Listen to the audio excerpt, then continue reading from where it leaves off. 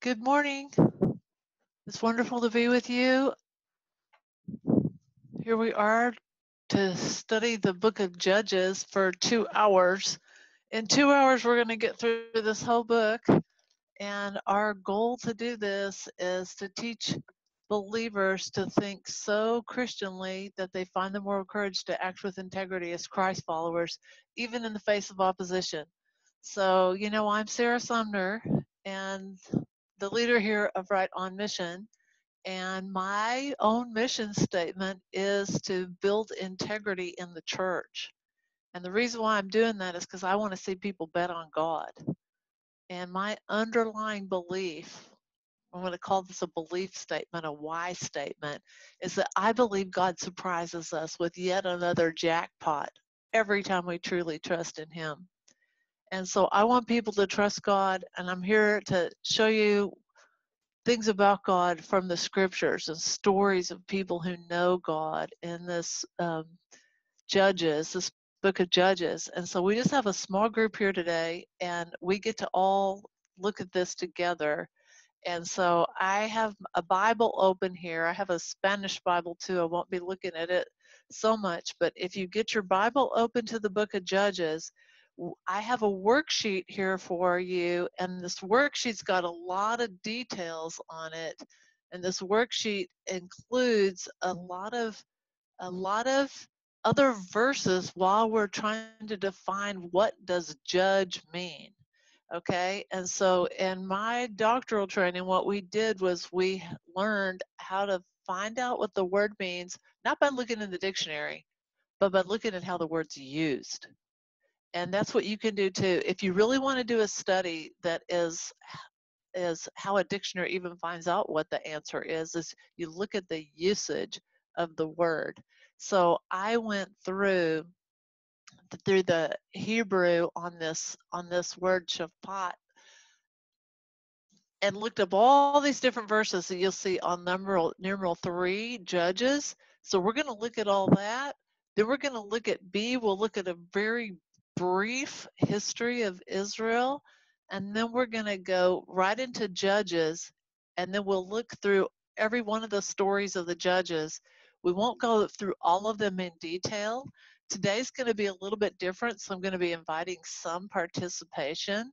I'll guide you through, but especially at one point we're going to be participating in Deborah's song, the judge Deborah. We're going to go through her song, and I'll show you what it was like more in a Hebrew context. And then we'll be scrolling down to page 4. So I'm assuming everybody's got a worksheet, right? We'll be scrolling down to page 4, and I just wrote some notables in the book of Judges, and I have a little question mark because the book of Judges is famous for being a problem time in history. And it's famous for saying, well, we had one woman judge there because that was such a problem time in history. And I'm putting a question mark beside that. There's a lot of activity of women in judges, but we'll soon see there's really just one woman who was a judge. And so it's not like, oh, this was a time when there were all these women in leadership, and as opposed to when there's normally men. It's a pretty normal time with regard to men and women, but it's a time that is very similar to what we have today in some ways that are striking. Now, I've been saying that for the last probably 15 years that we're moving into a time that's like the judges, but probably today, of all the days in the whole United States history, within the last really 2 weeks and up into today, is maybe more like the time of the judges than we've ever seen with regard to people calling for a defunding of the police, and then with regard to this horrible murder of George Floyd, because in the book of Judges, there's a horrible murder, and it happens toward the end, and it's just as riveting at a national level. It's so tragic. It just takes your breath away, just like the George Floyd murder. He literally had his breath taken away, and you may have seen the throngs of people on their bellies in Denver, all saying, I can't breathe, I can't breathe. If you saw that in the news, they were symbolically acting out in solidarity with the horror of and how terrible this has been. And so our nation is in agreement that this is bad, that this murder is bad. And you'll see in Judges that the other tribes of Israel agree that this was a really terrible thing that happens to this woman. So we have a 5-page worksheet, and at the very end we're going to do takeaways. And so I hope that everybody here, like right now, if you take a little picture in your mind of how well you know the book of Judges, and then let's see in about an hour and 55 minutes how much better you know it. Okay, so I'll see how far we get. I could talk about this all day for sure. And our worksheet, if we go through every detail, will take longer than 2 hours. So some people who like to go through the worksheet in every detail, we're not going to go through it in every way, but you'll have a little bit more of a written resource than that we'll go through specifically. The goal of today is for you to be able to read the book of Judges with understanding. So we're going to read through it together. And the first thing we're doing is looking for the definition of the word judge. The book of Judges is about judges. And the word judge in Hebrew is shaphat, and it's S-H-P-A-T, S-H-A-P-H-A-T, if you look at that in English. So the first time the word judge appears in the Old Testament is in the book of Genesis. And when you look at these two passages, which I have here, I have 3 of them, Genesis 16:5, and Genesis 18:25, and Genesis 31:53. All 3 times it's the judge is referring to God. And they'll say something like, may God judge between you and me in this case, or if God is the judge of judges. So I want you to notice in that first book, God is the judge. And already in the second book of the Bible, if you go to Exodus, if we look in Exodus chapter 18, you'll start to see that God is inviting us to judge.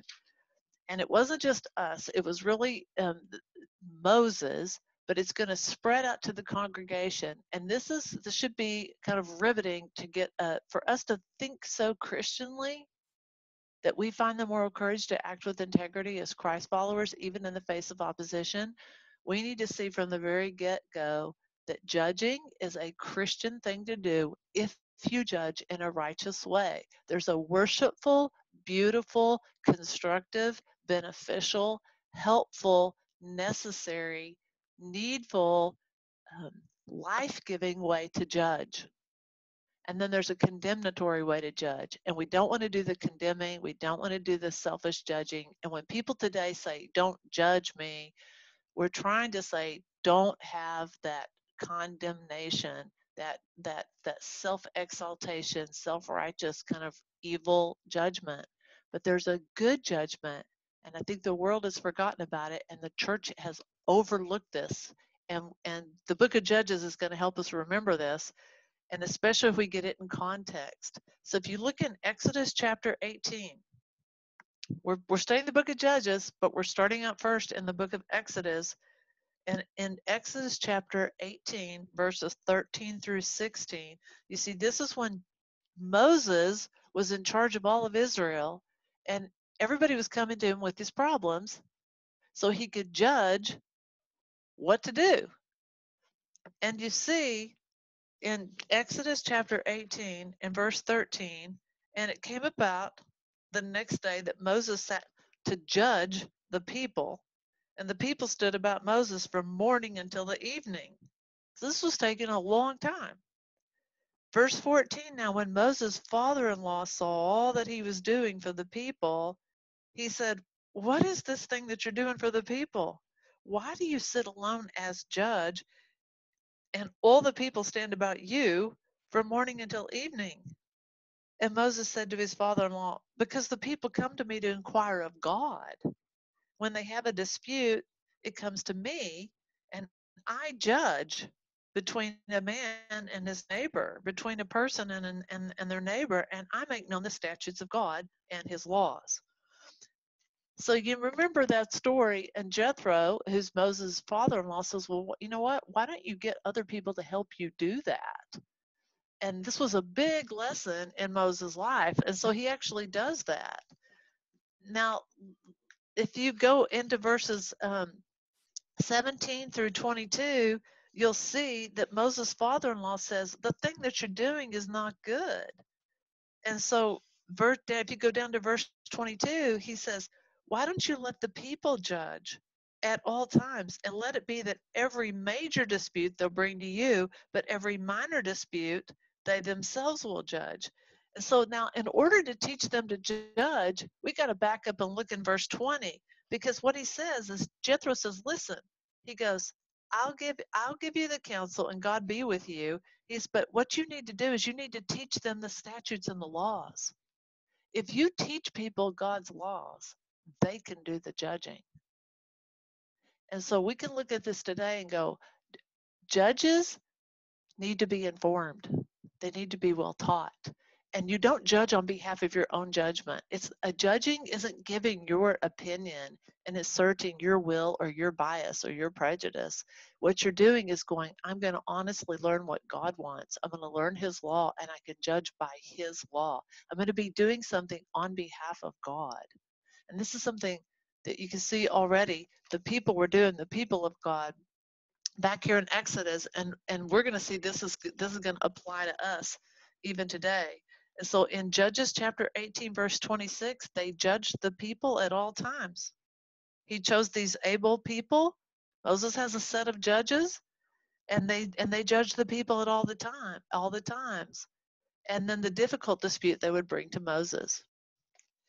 Okay, now let's go to Leviticus. So it starts out with Moses as the judge, and now it starts out God's the judge, then God has Moses be the judge, then Moses appoints these able people, he teaches them the law, and they become the judges, and now we're going to watch that expand to Leviticus chapter 19. And if you go there in verses 1 and 2, the Lord spoke to Moses saying, speak to all the congregation of the sons of Israel and say to them, you shall be holy, for I, the Lord your God, am holy. Everybody here should revere your father and mother.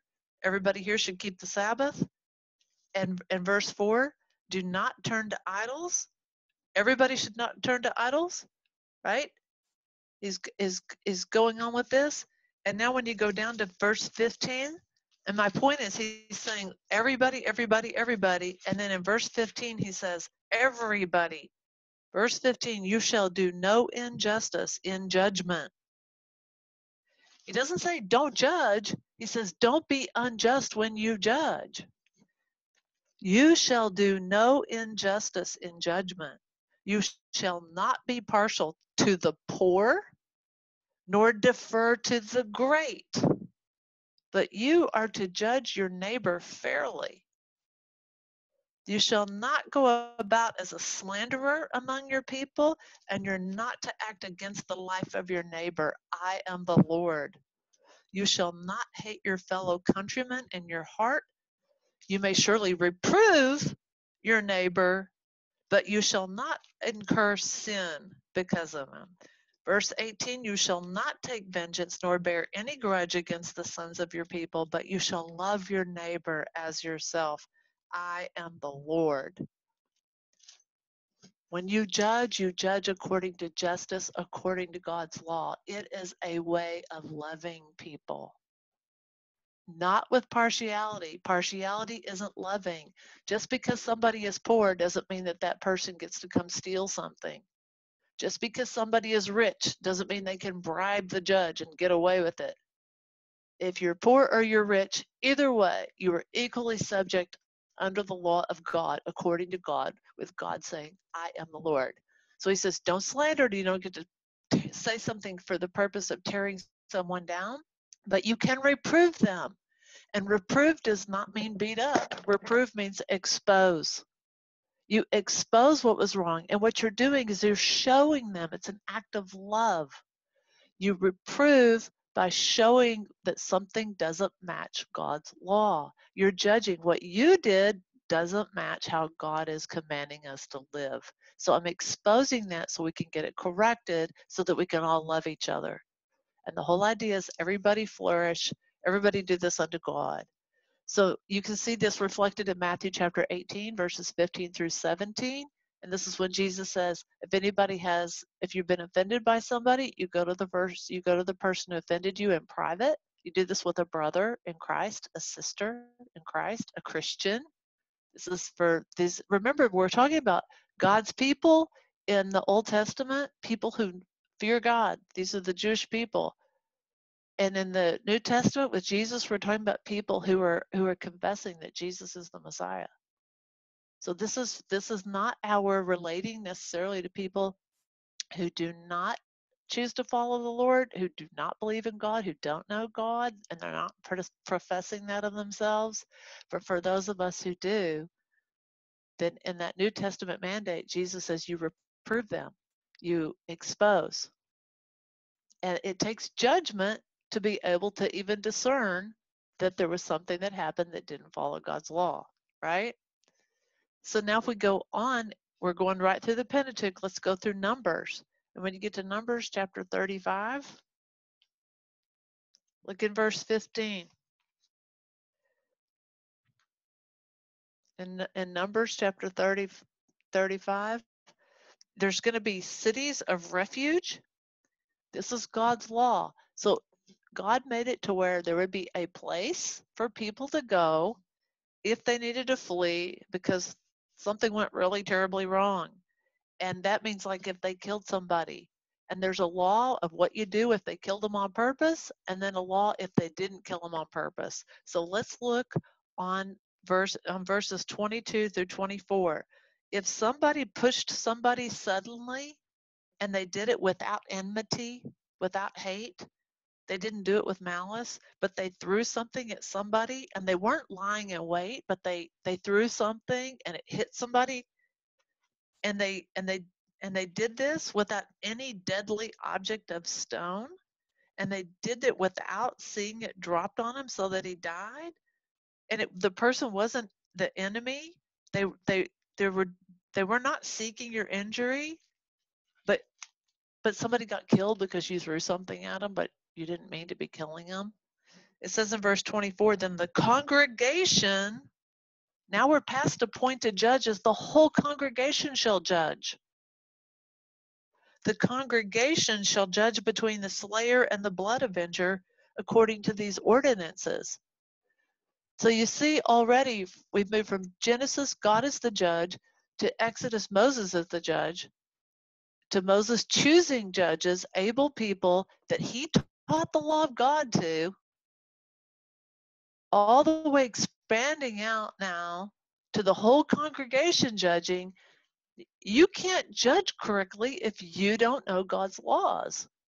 This is why we need to know God's laws so that we'll be able to judge each other, help each other for the sake of loving each other. This is righteous, loving, community building judgment. If we don't have that, we end up with chaos and violence. Let's go to Deuteronomy. And Deuteronomy becomes very explicit right here in chapter 1. The scriptures say it so plainly. In verse 16, it starts out and it just simply says this. It's a review. This is Moses reviewing what God has done through him, and Moses reviewing, saying, I charged your judges at that time, saying, hear the cases between your fellow countrymen and judge righteously between a person and that person's fellow countrymen, or even through the alien. Just because you're a national and somebody else is an immigrant, or they're a foreigner visiting, doesn't mean that you get to be partial to the person who lives here. Everybody's under the judgment. So if you live here or if you don't live here, the justice applies to everybody and it's equal. So there's no partiality for the person who lives here or against the person who doesn't. This is the way God commands us to live.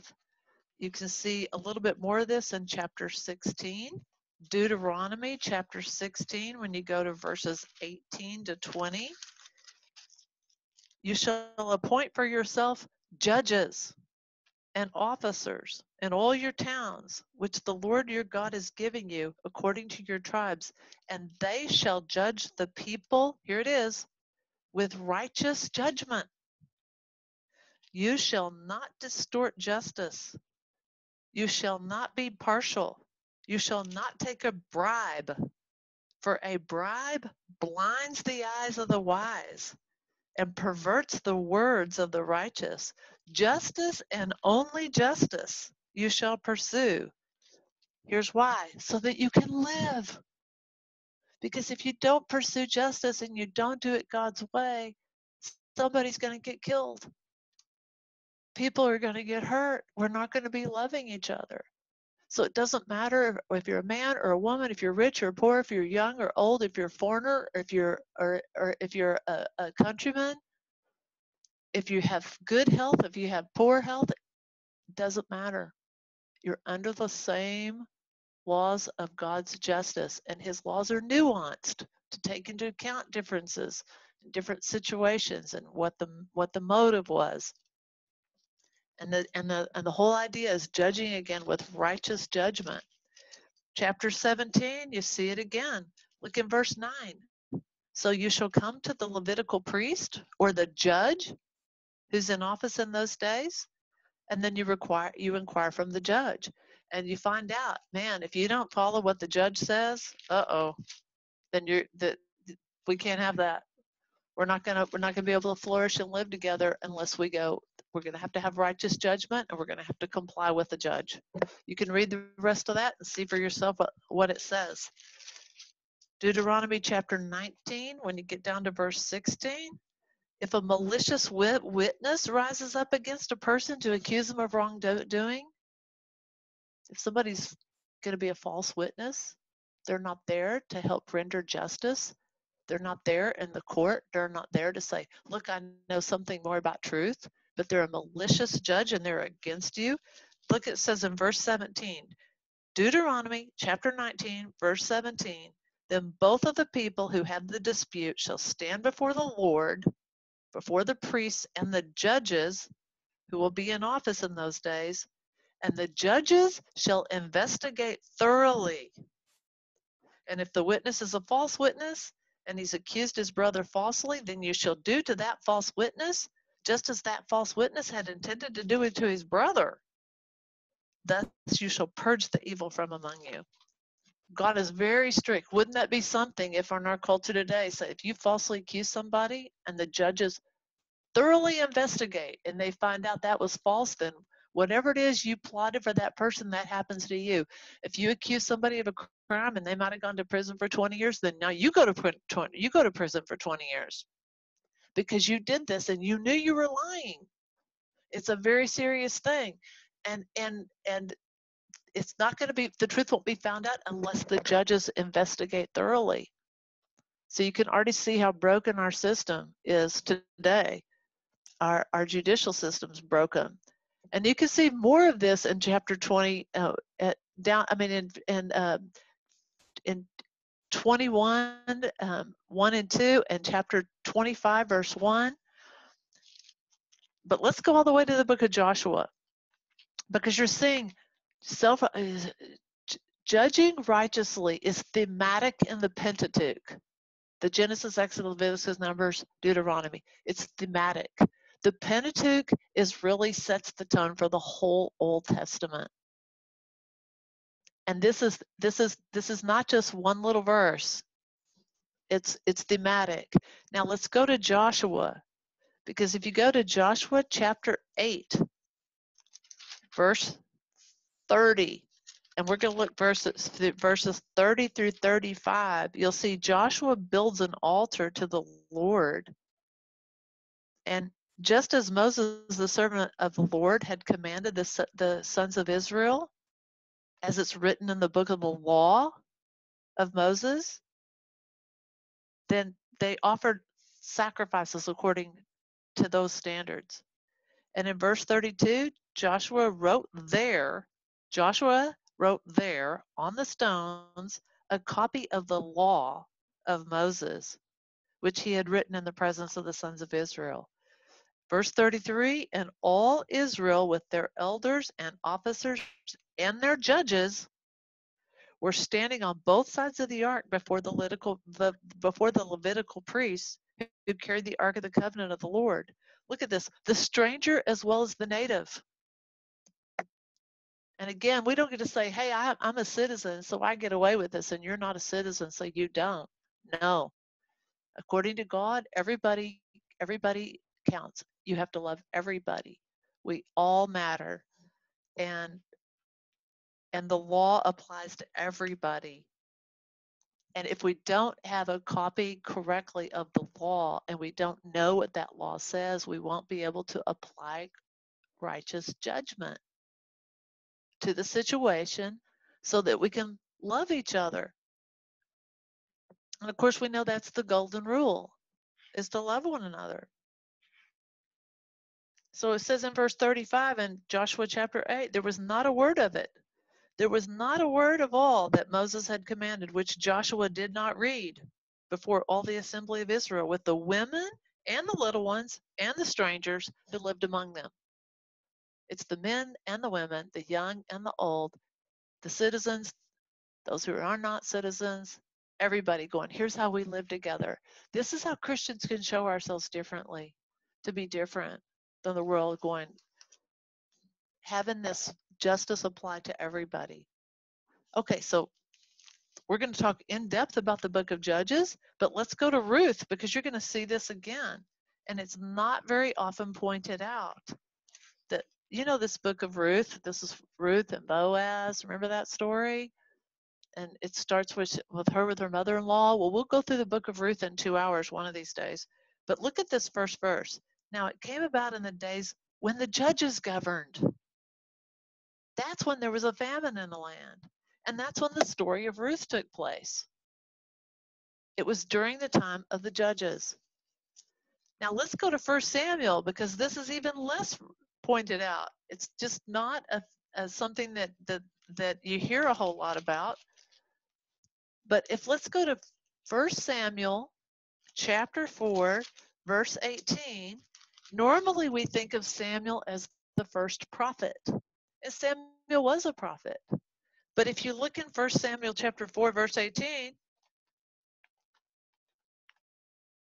you find out that even before Samuel, there's still a judge. And remember, he has these interactions with Eli the priest.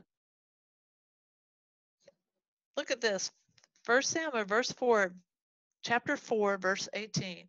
And it came about when he mentioned the ark of God that Eli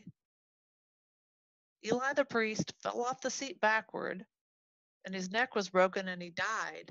Thus Eli the priest judged Israel for 40 years. So I don't have Eli written down as one of the judges in the book of Judges, because he's not in the book of Judges. He's in the book of 1 Samuel. And now if you go to chapter 7, you're going to see very plainly stated in 1 Samuel chapter 7, verse 6, there's a situation going on.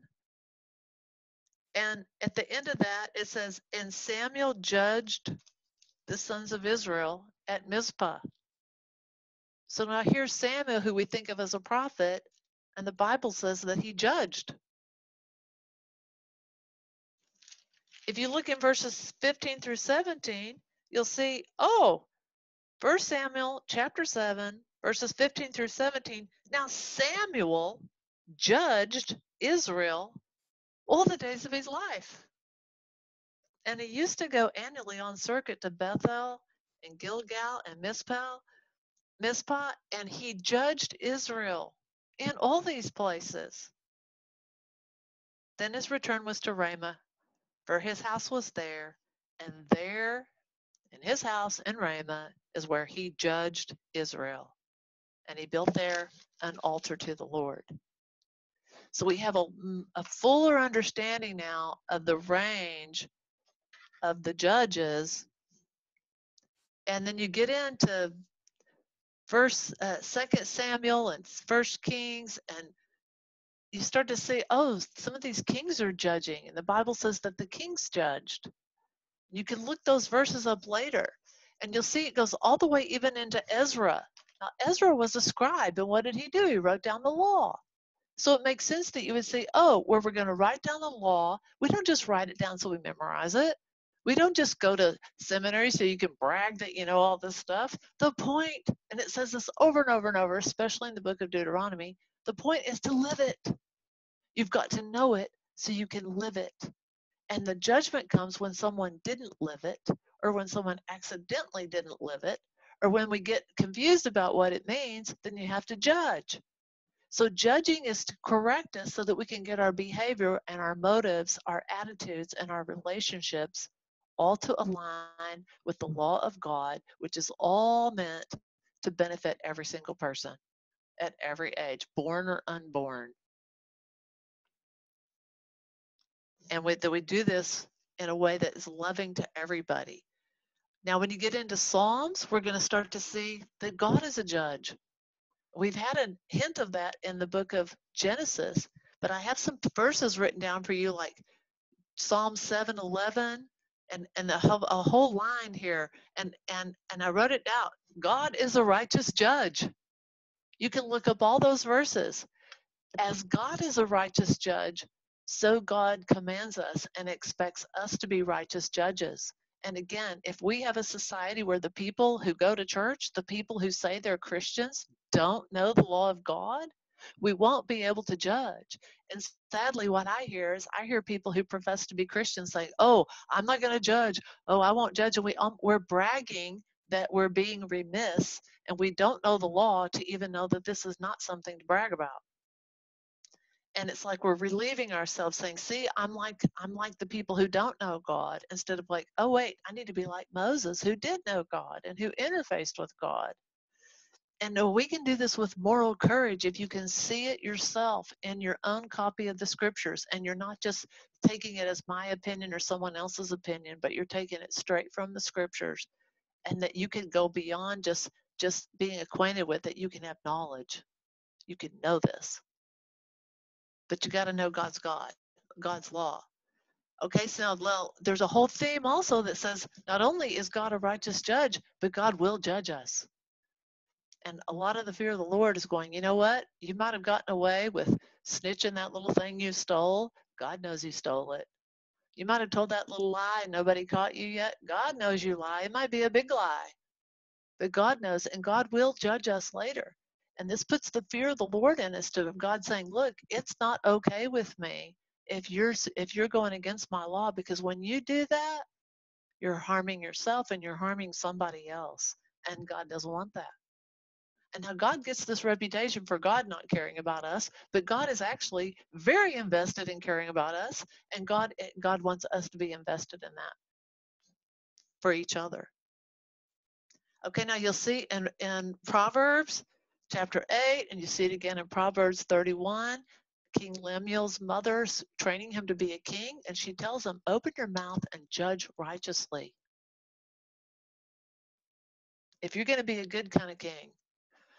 You know, if we looked at all these verses, you would see back in Deuteronomy in chapter 17, I believe, where the king was supposed to write down. When you become the king, you've got to write down the law. You have to write it down with your own handwriting. You've got to know that law. You wrote it down. Because if you're going to judge according to that law, you've got to know what that law is. So, you know, Solomon prays, dear Lord, please help me to be a good judge on this. Now, you start finding in Isaiah these judges who are rebels.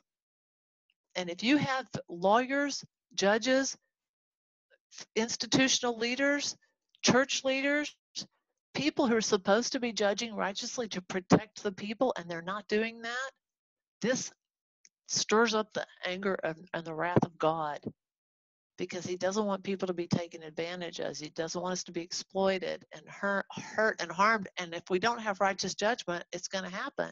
God is even for lawsuits. You can see this, and you see it in the book of Lamentations. You see it also in Isaiah. Look at this in Isaiah chapter 59, verse 4. The Lord is complaining that no one sues righteously. And the implication is there's a way to sue righteously, to file a lawsuit and do it in a righteous way. and there's a way to do a sloppy pot shot kind of a malicious lawsuit that isn't there for justice, but you're just trying to harm someone. You're trying to run up their legal bill. You're trying to falsely accuse them. You're trying to use the system against them instead of promoting justice. So judging is for justice, and justice is for love. God is commanding you judge with righteous judgment, and you defend the needy, you defend the orphan, you defend the widow. We hear so much in our culture about fatherlessness. Where are the fathers? God cares about the fatherless. And he's especially angered when someone doesn't take care of someone who doesn't have a father who was there, who was supposed to be loving them. It's scary. When you get a bribe, we have different ways of contriving bribes, I believe, in our culture. And sometimes that's just in the form of a paycheck. It's a form of a bonus. It's a form of a raise. Just keep your mouth shut. You see this corruption happen. If you want to keep your paycheck, that would be your bribe. Then just go along with the injustice. And that is absolutely defying God's ways. You read that Old Testament, you see it over and over and over. Micah, a minor prophet, chapter 3, verse 11, they pronounce a judgment for a bribe.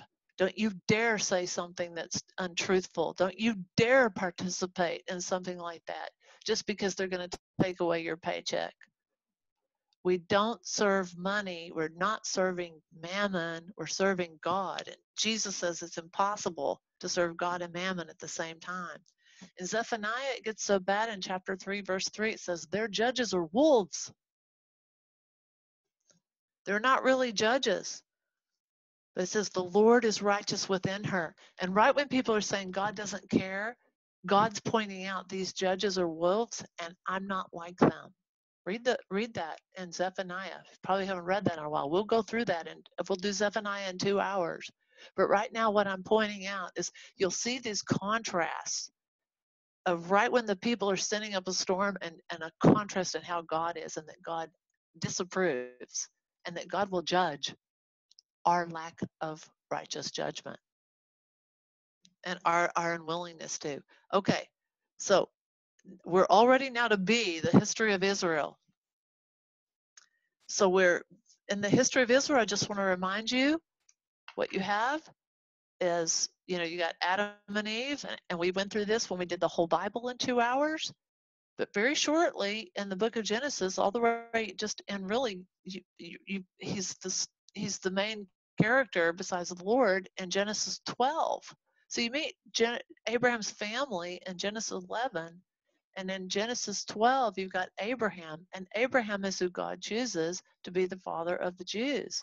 And remember, the first Jewish person isn't Abraham. Abraham's of the Chaldees. The first Jewish person is, remember, Isaac. So you've got Abraham, Isaac, Jacob. And so often God identifies God's self by being the God of Abraham, Isaac, and Jacob, because that's the lineage. And Isaac had twin sons, and Jacob is one of them.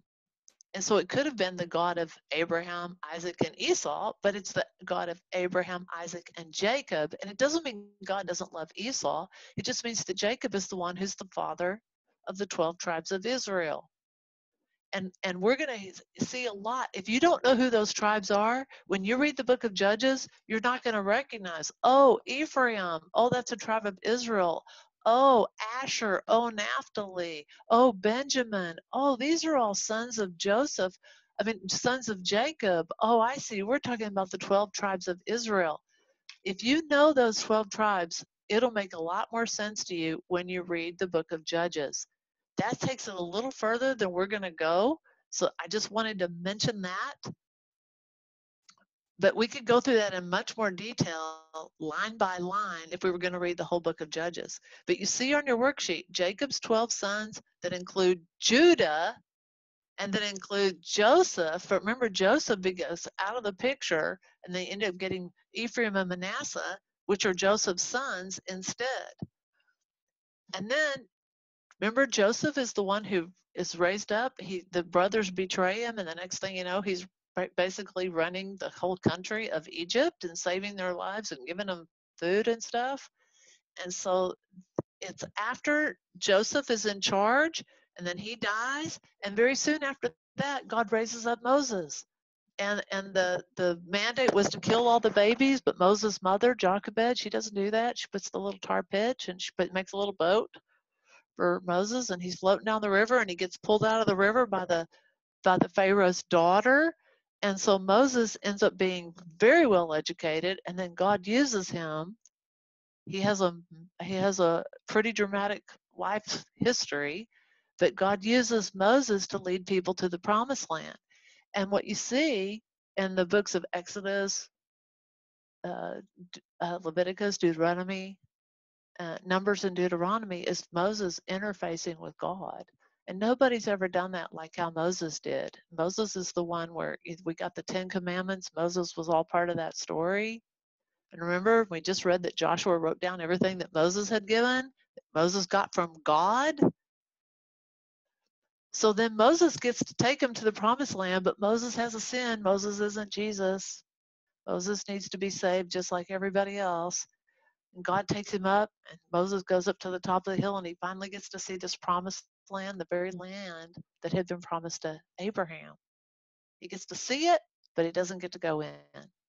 And the person he hands the baton to is Joshua.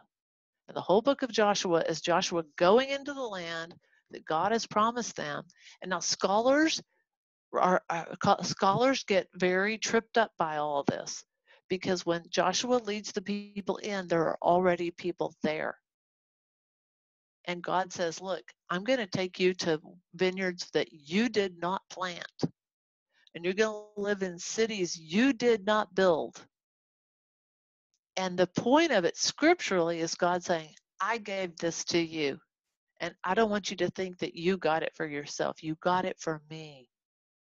But the way it gets translated in our culture in 21st century is scholars going, oh no, they went and trampled these people. They're these terrible, bloody, awful murderers, and they're so awful. And instead of understanding, God is bringing them in because God's the God. And everybody, we got our breath from the Lord. And if God says, you get to live here now and you don't get to live here now, then we say yes to God. Now think about this. If there's such a strict punishment, which I didn't explicitly say, but there's such a strict punishment that you don't follow the judge. Remember in Israel said that God raised up judges, and if you don't follow what the judge says, you're in trouble. I mean, they'd say, that's it, you're going to die. Because how are we going to have order in the land if we have a righteous judge, and the righteous judges are judging according to God's law, and then you just simply will not go along with it? Then you can't participate, you can't live. Because if you won't let everybody else live, then you don't get to live. And living means that we love each other and that we really follow God's law. And so now if God is that strict when we don't follow the human judges, how much more when we don't follow the big J, judge, God, the judge. And God going, I require you to live. Right now, I've set before you life and death, and I'm telling you can die, but I'm telling you, if you want to live, then this is how you're going to have to live, because it's the only way of life. God's laws lead to life, sustain life, undergird life. It's just the way life is. It's a realistic, truthful way. There's nothing arbitrary or unreasonable about it. And the more we see Scripture and the more we understand God and know Him, we know that's true. So Joshua goes in leading the people. They settle that promised land, and they're having battles. And in Judges is the continuation of that. And in Judges, we find out when Joshua went in there to take and possess the land that God had already promised to them, when he did that, God very specifically left certain people there that were not conquered by Israel. And that's where we start with the book of Judges. Okay, So now let's look at let's look at the clock. We're going to get through Judges in 2 hours, and we spent 50 minutes just prepping for Judges. Okay, now the reason why we did that, I want you to notice the time, is that when you understand the context of a book of the Bible, when you see how that book fits with the rest of the Bible, it's way easier to read it with understanding. A lot of times people come to the Bible and they go, I'm trying to read this. I have no idea what's going on. And it's because you've coming into a middle of a story and you don't know who's who or what's happened or what's loaded. You don't understand what means a lot. Nothing reminds you of something before because you don't know what happened before. You don't see what lies at stake. So that's why I'm trying to give you a pretty elaborate start so that now we can look through some of these details and see. So I'm going to hold my Bible up so you can remember I'm getting this right out of Scripture. All right, is everybody with me? We're on letter C on page 2 of your very elaborate 5-page worksheet. Okay, you with me? So on Judges chapter 2, verse 1. Now, wait a second. Why aren't we starting with chapter 1? The reason why we're not is because it's going to be easier if we start with chapter 2 because you have a teacher. So let me just give a quick word. Scriptures teach us that people need teachers.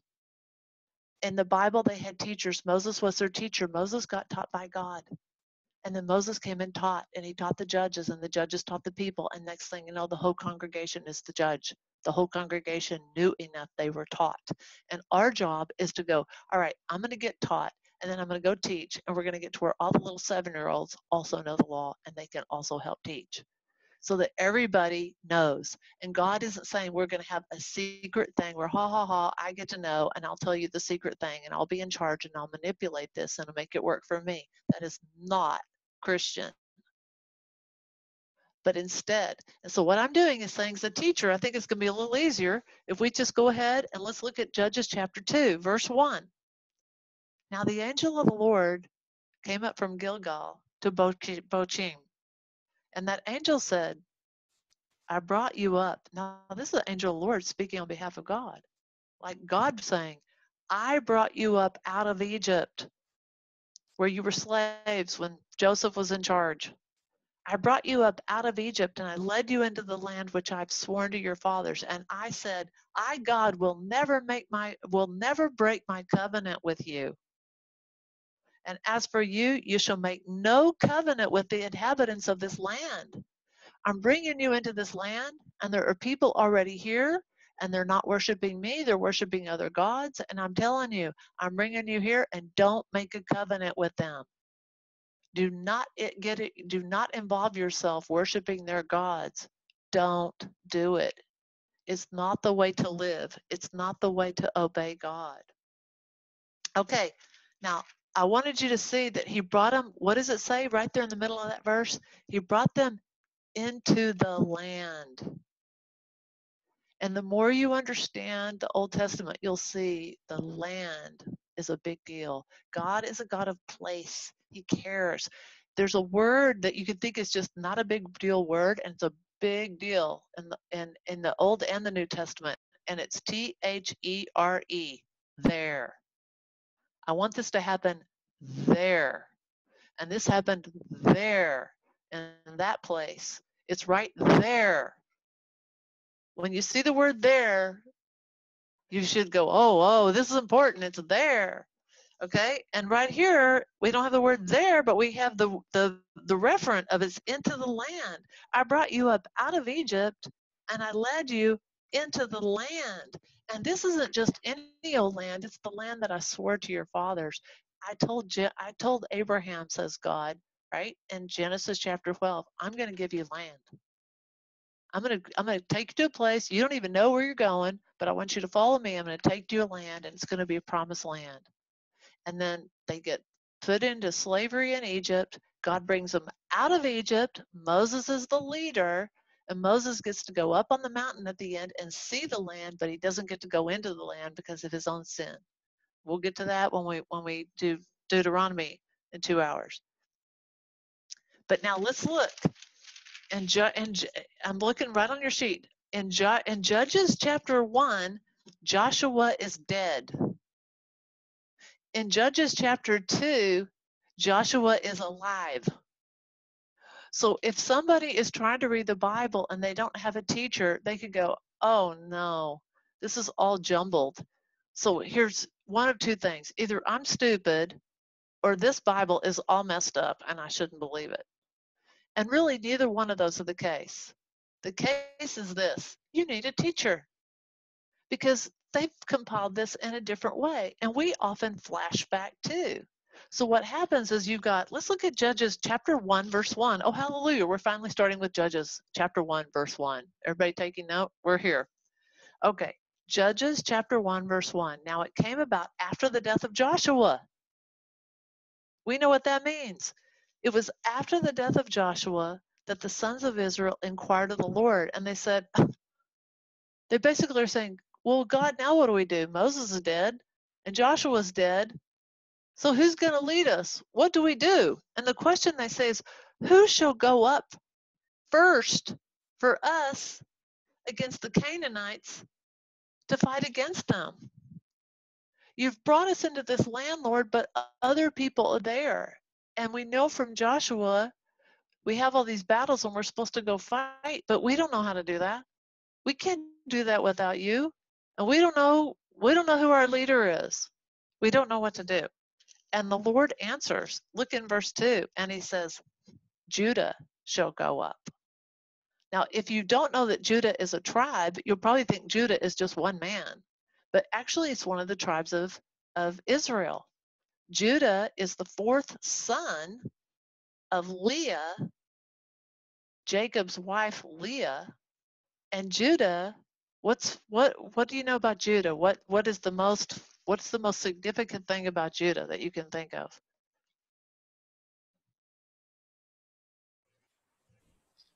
He is the lineage of Jesus. That's right. So he's going to be the one, the Christ child, the Messiah's got to be kin to somebody, and it's going to go back to the line of Judah. Okay? So what happens is in Judges chapter 1, Joshua's dead. In Judges chapter 2, there's a flashback. So they're saying, who should go up for us? And the Lord says, okay, it's Judah. So let's look in chapter 1, verse 6.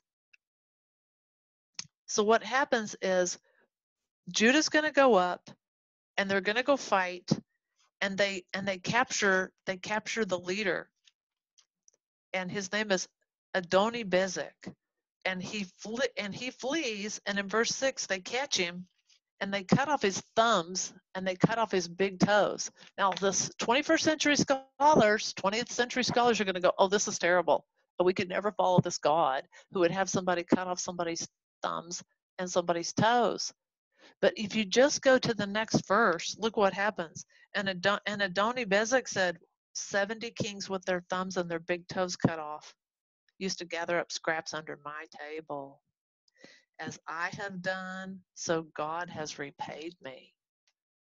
Now that changes everything. Oh my goodness. This is a king who cut off the thumbs and the big toes of 70 other people and made them eat under his table. He abused people by cutting off their thumbs and their toes. And so now God has Judah come in, and you cut off his thumbs and his big toes. And God is rendering God's judgment. So before you say, oh my goodness, God is so terrible because he had Judah go in there and cut off the thumbs and toes, you go, well, hold it. If you know the story, then you would understand why this could possibly be righteous judgment. And the person who understands is Adoni-Bezek. He goes, I know why this happened because I know what I did wrong. And God is trying to get my attention and teach me about righteousness. This is not random arbitrary torture.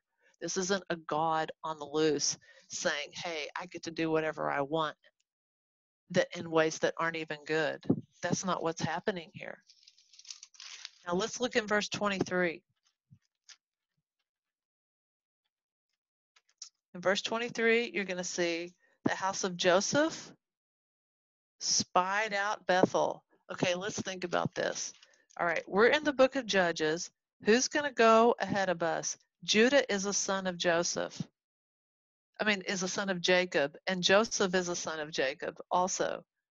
And so you're going to see that they're going to go up and they're going to capture cities.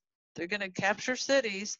And in verse 23, you find out that the house of Joseph spied out a city, and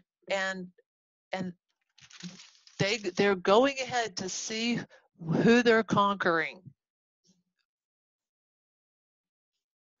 And if we go to Judges chapter 2, verse 6 through 10, you'll see a flashback of when Joshua had dismissed the people, the sons of Israel. Everybody goes back to possess the land, and the people serve the Lord all the days of Joshua. So in other words, when you go back and read this, because what I'm trying to do is not go through it all line by line. I'm trying to set you up to be able to go home and read it and go, I understand this book. I get it. Okay? And what I'm saying is, in Judges chapter 1, verse 1, Joshua's dead, and then you find out they go through, Judah's going to go capture this Canaanites. You're going to find out more in chapter 1 of them capturing other cities, and that the house of Joseph has two sons, Ephraim and Manasseh. And they're going to go out and they're going to spy these other lands. And then by the time you get to Judges chapter 2, there's a flashback of, oh yeah, when Joshua was here, we followed the law of God because we had a moral leader. We had a moral authority figure. We followed God pretty much when Moses was the leader, and then again when Joshua was the leader. But they're both dead. And now what are we going to do? So in Judges, we're kind of frantic because we're better at following God when we have a righteous leader than when we don't. And so let's look what happens. Judges chapter 2, verse 8. Joshua, the son of Nun, the servant of the Lord, died. He died, and they buried him. And verse 10, Judges chapter 2, verse 10, and all that generation, everybody who was there with Joshua and them, they were all gathered to their fathers. They all died, and there arose another generation, and this generation does not know the Lord, and they don't know the work that God has done. That reminds me of today. We have lots of people today. They're going, uh-oh, a lot of people died. Ravi Zacharias just died. Billy Graham died. Chuck Colson died. Dallas Willard died. A lot of our leaders have died. And now, do we know God? We don't have the leaders that we're used to having, and a bunch of people now don't know God. Okay, so now you can see your worksheet. I had the theme is that God wants to give the Israelites the land, but he wants them to keep his covenant there in the land. He wants them to go to that place, to that land where Joshua was leading them to conquer. I want you to go there, and I want you to trust me, and I want you to follow my law right there when you live in that geographical place. But they turn away from God, and they forsake the Lord, and they commit idolatry. And it happens again and again. And so I want you to see what happens is they, instead of following God, they go follow the Baals, the Baal, and the Ashtaroth. And the reason why they do that is because that's the gods of the Canaanites. They go in there and the people are worshiping somebody else. And they're just like us. They want to come in. They want to fit in with those people. Why can't we do what they're doing? People like to copy each other and go, I'm impressed with so-and-so. I'll do what they're doing instead of following God's law. The Baal is a god of rain. And if you've been to Israel, you know you really need it to rain, because if it doesn't rain, you're not going to have the crops. Israel is a land that depends upon rain. We'll talk about that more when we go through the book of this more of the Pentateuch in 2 hours, especially the book of Deuteronomy. And there's a lie, there's a deception, there's a superstition, there's a false religion going on in the land where God wants them to follow God's laws.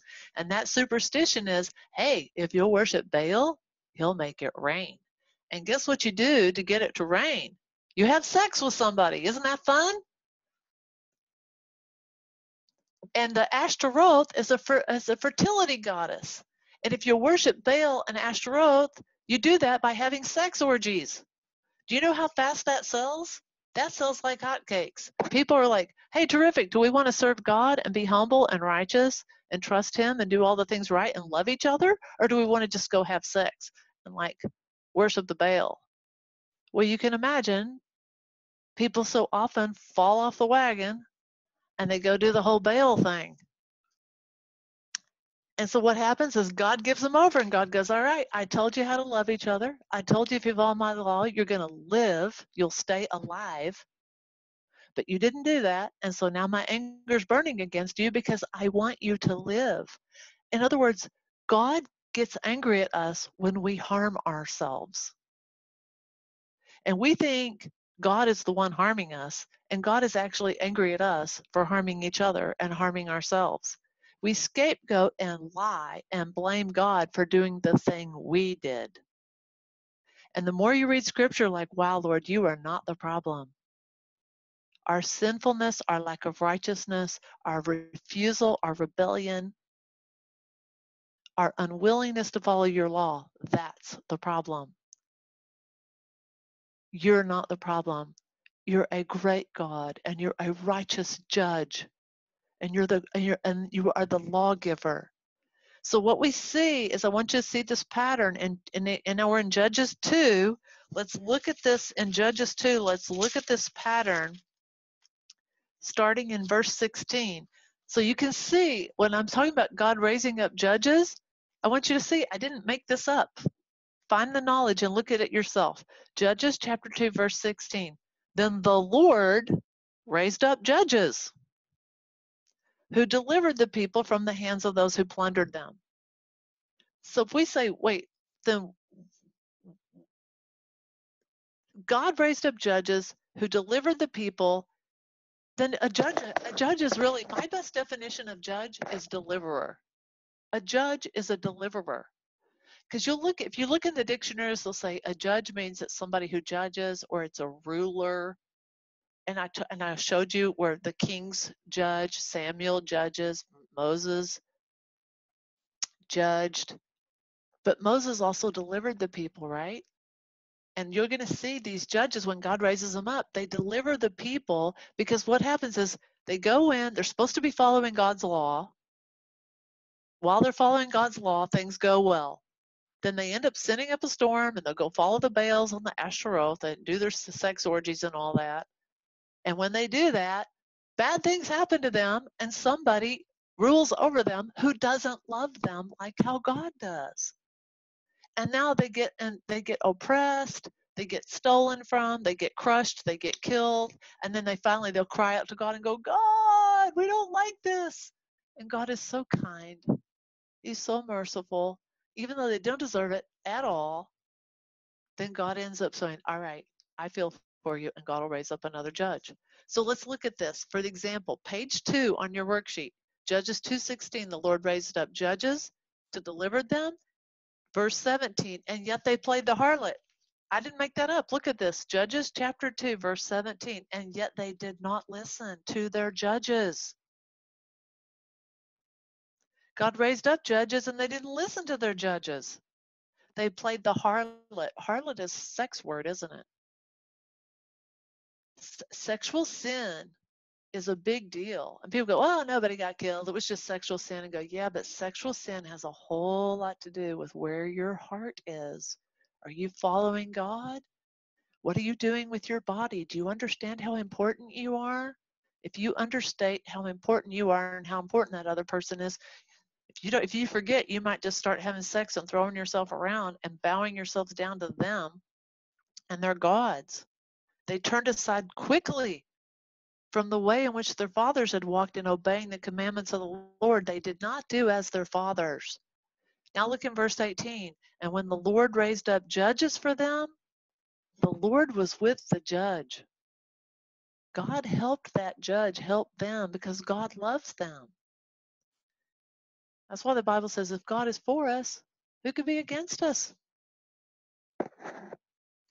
Verse 19, but it came about when the judge died, they'd turn back and act even more corruptly than they did before.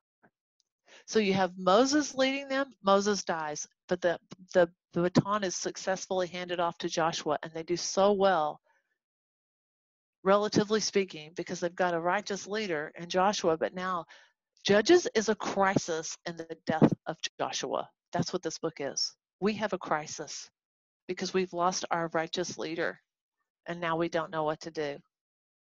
So and we have this pattern. We've got judges, then we rebel against the judge, or we'll do, while we're living with the judge, things go well, then we rebel, then the God will raise up another one, the judge will die, and then we'll be worse than ever. However, the pattern, and then God's anger comes. Oops. So I'm reading it. And then Judge 2:20, look, so the anger of the Lord burned against Israel. And he said, because this nation has transgressed my covenant, like my promise, my deal with you, my negotiation with you, that I commanded their fathers, and you haven't listened to me, then I'm not going to drive out any of these nations anymore. I'm not going to help you. And you're going to have people, you're going to have leaders who crush you and plunder you because you didn't want to have me and my laws. And my laws, it's not going to be a sex party. We're going to have discipline, and we're have dignity. And that's very different. But you're going to be able to love each other, and you'll flourish, and you'll love it.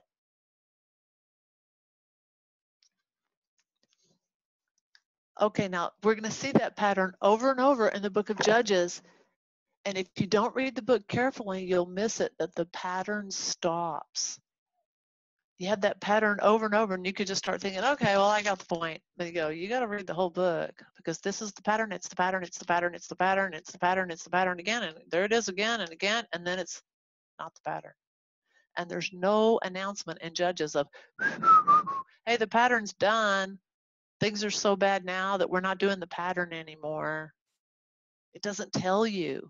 So you have to pay attention when you're reading scripture and notice what is happening and what's not happening.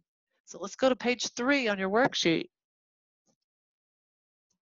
God leaves these nations to test the people, and he even says so. Look at this, chapter 3, verse 4. God left these nations, verse 1. He left them to test Israel, verse 4. And they were there. They were for testing Israel, to find out if Israel would obey the commandments of the Lord. So I want to ask you, think about, there are people in your life, and God has them in your life to test you. Are you going to obey the Lord with this person in your life? Are you going to obey the Lord with this culture pressing on you the way it is? Who's trying to pull you a certain direction? God has that person there for your testing. He wants to know, will you obey me now? Will you choose life now? Will you learn my law now? Because I want you to be able to do it now and now and now. Verses 6 and 7. Israel lived among the Canaanites, the Hittites, the Amorites, the Perizzites, the Hivites, and the Jebusites. Those are all those Canaanites. And Israel took their daughters for themselves as wives. And he gave their own daughters to their sons, and he served their gods. That's what God told them not to do. He told the king not to do that in Deuteronomy chapter 17. If we knew that, we'd go, yeah, God tells us, don't do that. It's not a matter of skin color or anything like that. We're talking about, what God do you serve? That's what this is about. Who is your God? Verse 7, and the sons of Israel did what was evil in the sight of the Lord, and they forgot the Lord their God. And here it is, they served the Baals and the Asheroth.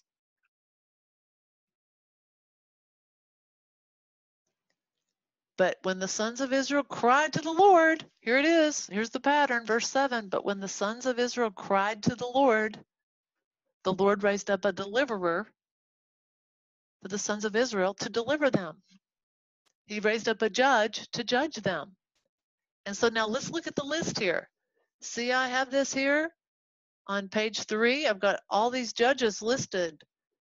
It goes into page 4. There's 12 of them, and Othniel's the first one. But let's make sure we fill in this blank. The Lord raised up a blank. And the answer for that blank is, I already said it, a deliverer. So today when you're thinking, okay, what did I learn? I learned that judges are deliverers. They deliver the people. When the people disobey and then they have unrighteous people, unrighteous leaders, or a whole nation or somebody come oppress and steal and plunder from them, take away from them, lead them in an unrighteous way, that happens to them because of their own evil. And it wasn't God's plan. It's that they didn't go with God's plan. But then God has mercy. He raises up a deliverer. If you look in Judges chapter 11, verse 6, though, at one point God calls him a chief. So that's why some people would say a judge is a ruler. You can have a judge be a ruler, a judge, a deliverer, but I still think deliverer is the most accurate word, that deliverer is kind of like a ruler, functions that way. So now Othniel is the first judge that's mentioned in the Bible. And so let's look at this. Judges chapter 3, God raises up a deliverer, Othniel. Oh, it's the son of Kenaz, Caleb's younger brother. If you've read before, you remember who Caleb is. I won't go into that right now. Judges chapter 2, verse 10, and the Spirit of the Lord came upon Othniel. And Othniel judged Israel. Now, some people might call him Othniel. That last two letters, El, in Hebrew means God. El, like Bethel, Bethel. That El is God, Othniel. So however you pronounce Othniel, however you say it, just belt it out, because we're mispronouncing it probably anyway, however we say. And Othniel went out to war, and the Lord gave the Cushan, Rishathaim, king of Mesopotamia, he gave him into his hand. And we know because in Judges chapter 2, verse 16, it says, the Lord raised up judges, and he delivered them from the hands of those who plundered them. Right? And we know it from Judges chapter 2, verse 18, when the Lord raised up judges for them, the Lord was with the judge. So we're not surprised that over here in chapter 3, verse 10, the Spirit of the Lord came upon Othniel, and Othniel judged Israel, and when Othniel went out to war, he won. And they won. We could predict that because we got told that right there in the Bible. And the land had rest for 40 years. So let's look at your worksheet. See how I put 40 years on there? I tried to write down the years so you could see how long each judge was. I reread the book of Judges. I did not write this worksheet by going and finding a bunch of books and compiling stuff I read. This was all original, reading it through and just writing it down for you. You can go back and check my work. He was there for 40 years. That's a long time. Now then what? What do you think's going to happen? Because I already told you the pattern. What do you bet's going to happen? They're going to do evil again. And look, we hardly have to go far at all. All we have to do is go to Judges chapter 3, verse 12. Now the sons of Israel did evil in the sight of the Lord. So the Lord strengthened Eglon, the king of Moab, against Israel because they had done evil in the sight of the Lord. Israel does evil, and God himself raises up a bad king to come mistreat Israel. to try to get them to understand, if you don't live my way, you're going to suffer. You're going to suffer because you didn't choose the right way. And I want to be your God, and you be my people. So you see this in Judges 3:12. And then what do you think happens? Let's go to 3:15. But when the sons of Israel cried to the Lord raised up a deliverer for them. He raised up another judge. He raised up Ehud. And you can see Ehud goes after Eglon. And Eglon is so fat, and Ehud goes in there and he stabs him, and Eglon's so fat the knife gets all caught in Eglon's body, and you don't even see the knife doesn't even stick out anywhere. He has a knife embedded in his body. It's a gruesome story. But I'll tell you what, it'll get you reading the Bible if you think the Bible's boring, because it's not. If we had this as movies, this would have to be R-rated for sure. And if you showed it all, it might be even worse. Okay, so you can see the pattern happening. Let's look at it again. Look in Judges chapter 3, verse 31. And after Ehud came Shamgar. Shamgar struck down 600 Philistines with an ox goad. Shamgar saved Israel. He was a judge. But now let's look in Judges chapter 4. And since we've got all women, this one's kind of especially exciting. Then the sons of Israel, what do you think they did? Verse 1, chapter 4. Again, they did evil in the sight of the Lord. When did they do evil? After Ehud died. They had Shamgar to help a little bit, but when the righteous leader dies, the people are in trouble unless they know who's going to be the leader. And the Lord sold them. Who sold them? God did. Do you worship a God who raised up this in chapter 3, who raised up this? It says Eglon, the king of Moab.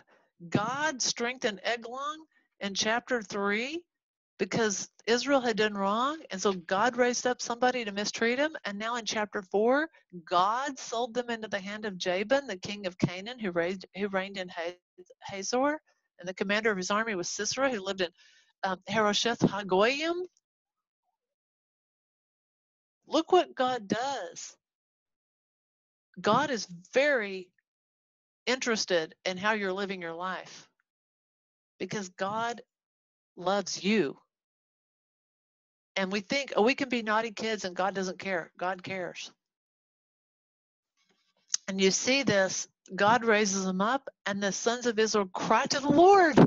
Already just in verse 3, we got the pattern.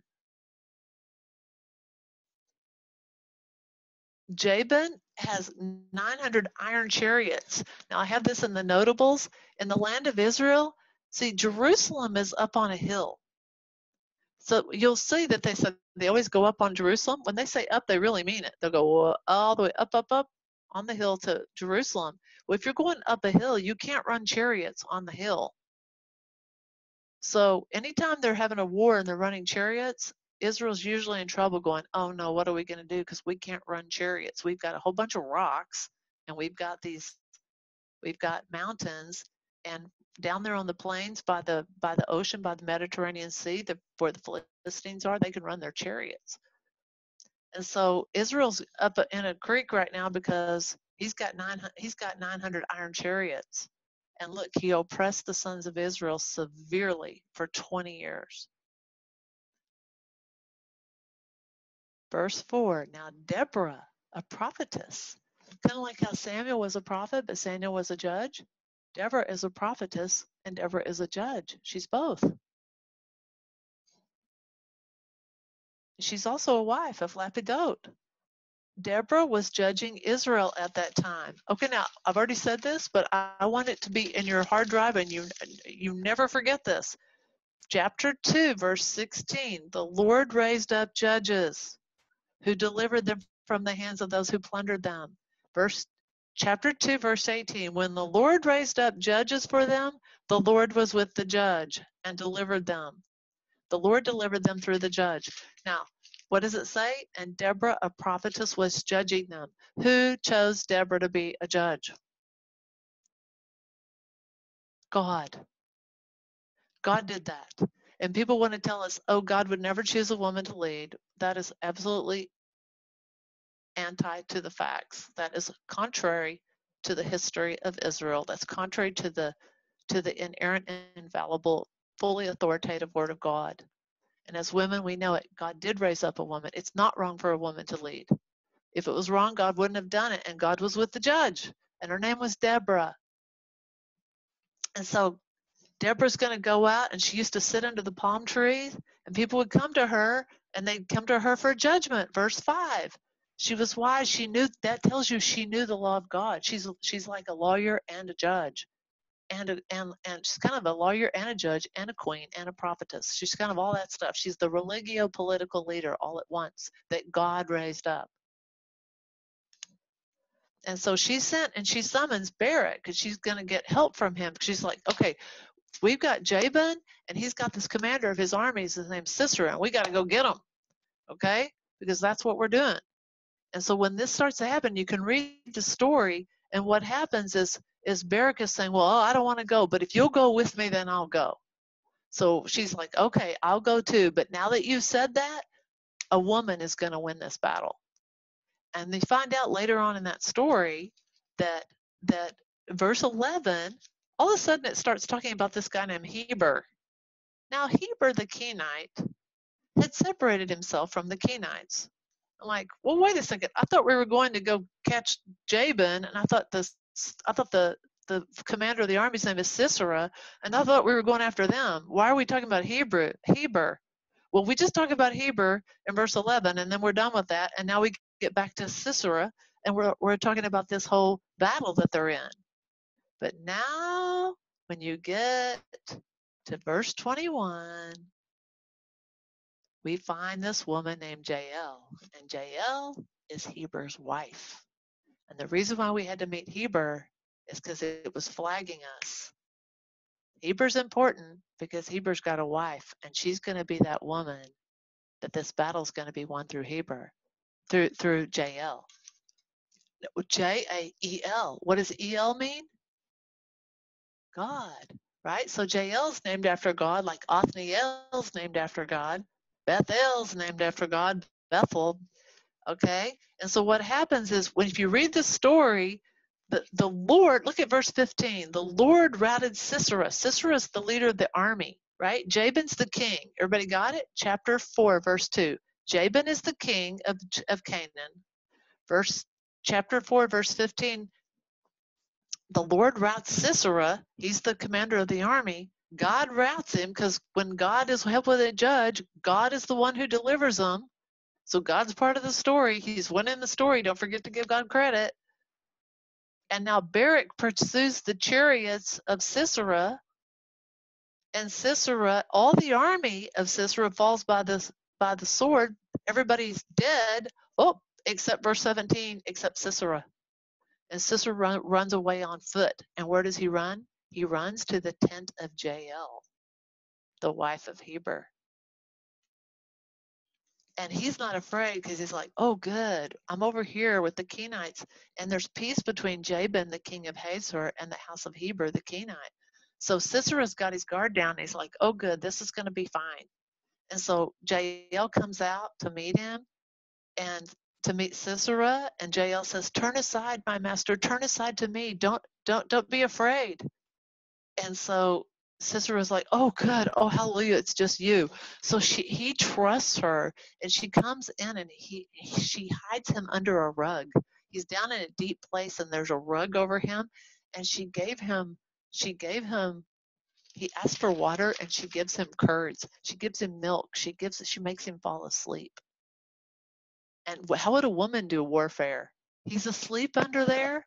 And what does she do? Look at what she does.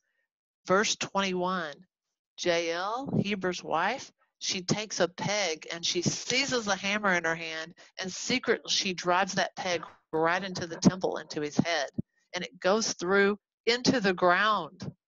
Now, isn't this graphic? And when we learned about Othniel going over to Eglon, or Ehud, when Ehud went to Eglon and he stabbed him with the knife, and remember the knife didn't even stick out because Eglon's so fat. Now we find there's a peg going through, and the peg actually goes through his head and it goes into the ground. This is very, very specific. He was sound asleep. He was so exhausted. He was just zonked, and he died. Verse 22, and behold, as Barak, remember Barak is Deborah's helper, he pursued Sisera. Jael came out to meet him and said, come, and I'll show you the man you're seeking.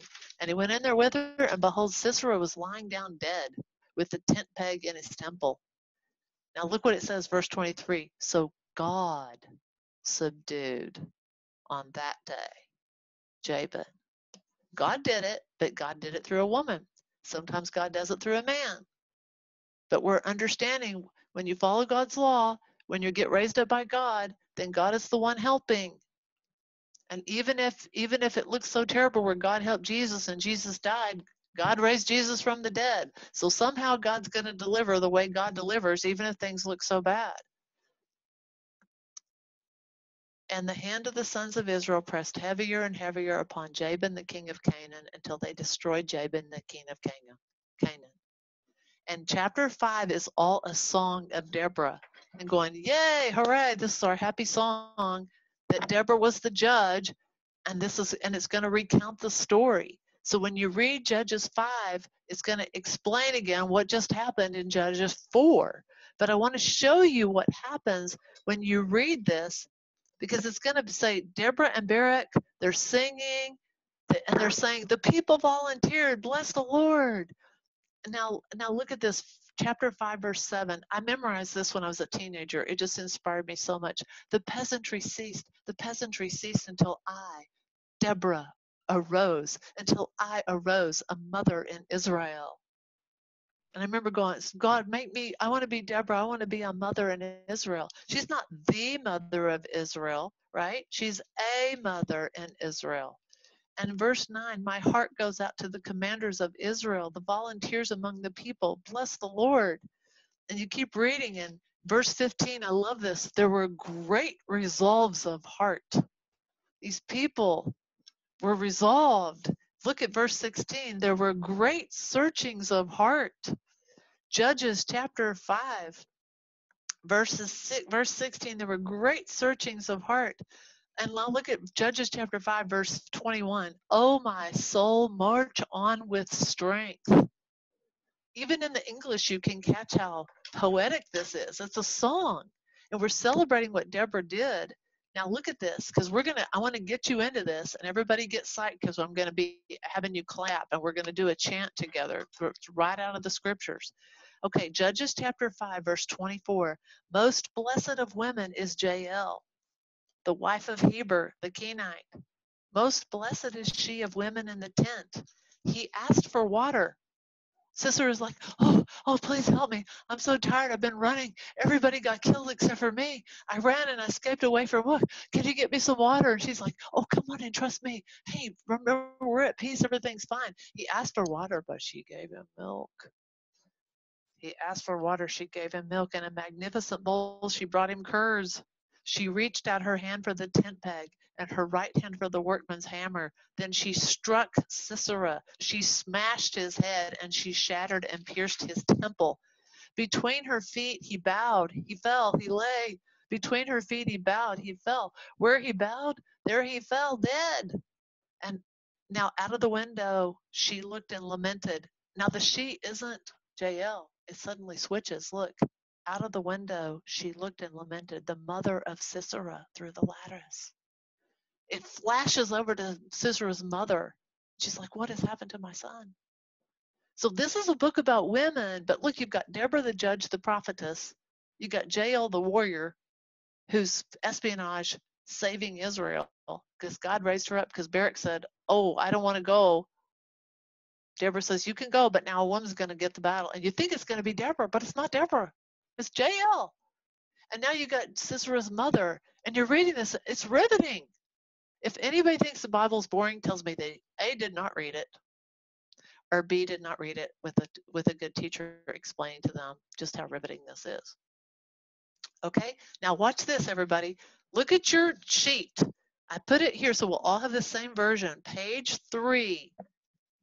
Look on page 3 of your sheet. Between her feet. Now listen to this, okay? Because I'm going to invite you to do this with me. And you can start to do it even on mute once you catch on. You can see this rhythm. Between her feet, he bowed, he fell, he lay. Between her feet, he bowed, he fell. Where he bowed, there he fell, dead. Okay?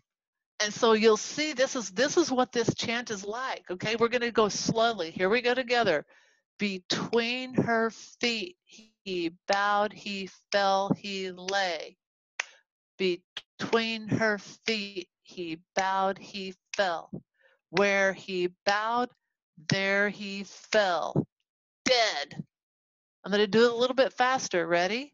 Between her feet, he bowed, he fell, he lay. Between her feet, he bowed, he fell. Where he bowed, there he fell, dead. Okay, so we're going to end on that. So we're going to watch your clap in with mine. We're going to go faster. Between her feet, he bowed, he fell, he lay. Between her feet, he bowed, he fell. Where he bowed, there he fell, dead. Okay, and so you can imagine them chanting that, right? Between her feet, he bowed, he fell, he lay. Between her feet, he bowed, he fell. Where he bowed, there he fell, dead. Okay, now we go, oh my stars, is this Christianity? Let's see, fast forward to the 21st century, people going, good grief, this is scary. One time I had a whole group I led hundreds and hundreds of women in Campus Crusade, and everybody was saying this. And the leader got back up there and goes, oh my gosh, Sarah, I feel like you're a general. And I'm like, but we got to enter the scriptures. We are in a spiritual battle. And there are physical battles, and God is trying to tell us you are in a treacherous place. Even in the Garden of Eden, there is a crafty serpent who has fallen from Satan, from heaven like lightning. And women, you need to be in this battle. And the church is trying to tell you need to paint your fingernails, and the Bible's trying to tell you need to learn this chant. And pretty fingernails are fine sometimes. But what really matters is you get in this battle and you learn God's law, and you've got to learn to judge righteously. And women can be judges. And as a matter of fact, this is proving it here. And women can even be warriors. We don't fight the same way. We got to wait till they fall asleep and all of this, how it worked with JL. But you get yourself in the game. And I like to say you get your selfie in the game. Get yourself in Christ, your new self. If you don't have your mission statement, I highly recommend come to Right on Mission, get your mission statement, start hanging around with us because we want to help you be a very committed disciple. You can keep coming to these Bible things that are free. Okay, so Deborah reigns she judges for 40 years, and then what do you think happens? Chapter 6, verse 1, and the sons of Israel, you can almost guess it, did evil in the sight of the Lord. And so what did God do? God gave them over to the hands of Midian for 7 years. And the power of Midian prevailed against Israel. And the Midians, it's going to be bad for Israel. So then we could just look at your sheet and guess again. So let's look in chapter 6, verse 13. We're talking about Gideon, and Gideon says, oh my Lord, if the Lord is with us, why has all this happened to us? If you're with us, God, and we're your people, how could you have let the Midianites be over us? This is not a new question when people say, how could God let this happen to me? Remember, God left these nations, and why? To test them, to see if they would obey God, to see if they would trust God. Will you follow my law now? Will you learn the law now? Will you judge righteously now? That's the test. And God wants you to follow it. And it doesn't matter if you're a stranger, an alien, or a man or a woman, or rich or poor, or young or old. Get yourself in the game. Get your kids and your grandkids in the game. Everybody's in. And now we have this whole story of Gideon. Now, we could go through this, but we hardly have any time. We only have like 22 minutes, so I'm not going to spend much time on this, but I do want, and I wrote some notes for you to follow. A lot of you know the story of Gideon, where God, he's so scared. He's like, oh my goodness. And God calls him, oh, valiant warrior. He's like, oh, me? Valiant warrior? I don't feel like a valiant warrior. And remember, God's got it down where he goes, Gideon, your army's way too big. We're going to have to narrow this army down to 300 people. And so they go, and if anybody goes and gets a drink, he goes, let everybody go get a drink out of the brook. And you can go to that brook in Israel. And if they go down and they put their head down and they drink out of it like a dog, don't choose them. They're not going to be as good at war. But if they cup their hand and do it, then they're going to be better at war. Because if you're drinking and you're cupping, you can look around. You can take your drink and you can see what's going on. But if you put your head down, gulp, gulp, gulp, gulp, gulp, you're not going to be a very good warrior. So God is reasonable. So we've got this, there's 300 of them that get chosen with Gideon. And you remember that story? But I want you to see, look in chapter 6, verse 32. So Gideon goes in there and they tear down the statues of the Baal. And remember, Baal's that rain god. And Asheroth is the fertility goddess. So all this sex stuff happening, you go have sex at the temple of Baal, and he knocks it all down, and Gideon wins this. And what does his name turn into? Look at this. It's Jerubbaal. And a lot of times you just hear that name, Jerubbaal. It doesn't mean anything to you. But when you see, oh, my stars, it's Jerubbaal. So the Baal, we could say the B-A-A-L is the Baal. That's how they said it in Texas. When I went to school, they called it the Baal, the B-A-A-L. So the Baal is the Baal, you know.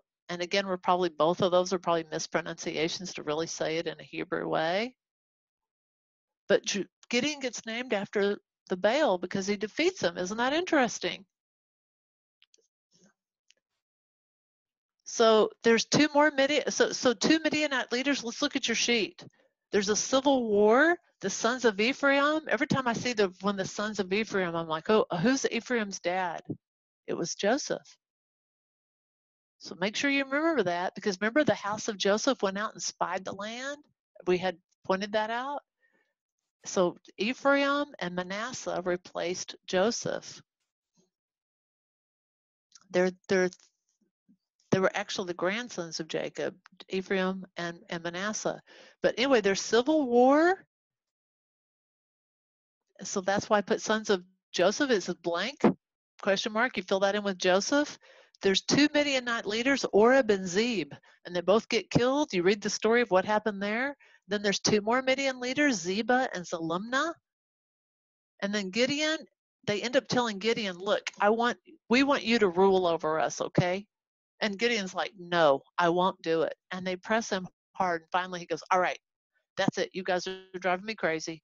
I'm not going to rule over you, but here, I'll make you an idol. Can you believe this? Gideon makes an ephod for them. They give him their silver and their gold that he could make an idol, even after all of this. Now we can look at them and go, how could they do this? Look in your own life. Why do you sin that sin when you already know? You became a Christian. You believe God. He saved you.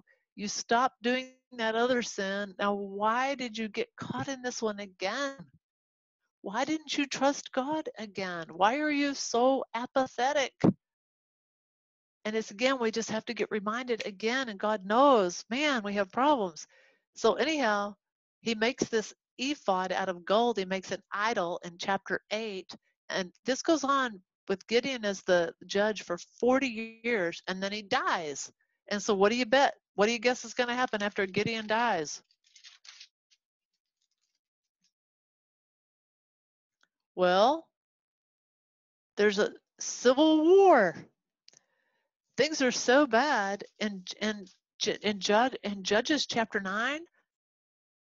There's all this treachery, and what happens is when you don't know who the leader is, sometimes one of the people who don't care or love the people will want to be the leader. And it's kind of like Abimelech in Judges 9. It's kind of like Absalom in 1 Samuel. The Absalom is a lot more famous than Abimelech is, unless you read a lot of poetry. And you'll find there is some poetry about Abimelech. Okay, so that's Judges 9. Now let's look at Judges 10. There's 21 chapters. Oh my stars, I think we have 15 minutes. We have 17 minutes left, and we're only halfway through almost. Look at this. Judges chapter 10, verse 1, Abimelech died, and Tola, the son of Pua, the son of Dodo, a man of Issachar is one of the tribes of Israel, arose to save Israel. So now we've got Tola, and he lived in Shamir in the hill country of Ephraim. Remember, he lives in the land of Ephraim, which is Joseph's son also. Okay, now this is going to clip through really fast. Look, you got Tola for one whole verse, and then that's it. Tola's done. Now we go to verse 2, and it says Tola judged Israel 23 years and he died.